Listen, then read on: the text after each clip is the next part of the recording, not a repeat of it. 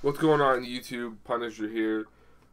This is a two-part video. As you can see, my setup has kind of changed a lot. And what I mean by that is you guys can see a green screen behind me. Now this is obviously not fabric. This is paper. And it literally works.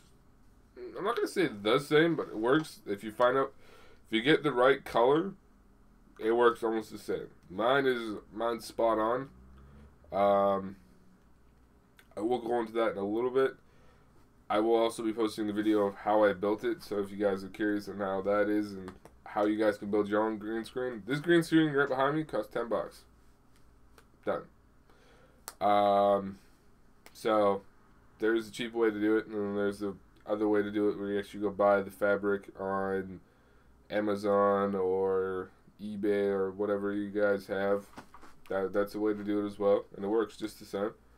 The second part to this video is I'm gonna be having more live streams, so make sure you guys check out Twitch TV / Ginger Brothers Gaming.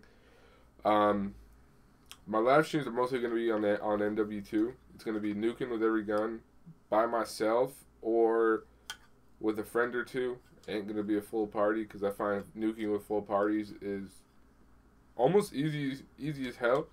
And you guys will see the game I'm about to post, or if the game is already up, you would have already seen it. But if it's not, there'll be a gameplay right after this video. It was yesterday at around this time I hopped on, and the very first game I went into, I was like 3 away from a nuke. So I was so close to getting that first guy done, but I wasn't able to do it. Sorry if it sounded a bit funny. My nose is kind of clogged. Just noticed that. So yeah, 2 parts. Got a green screen.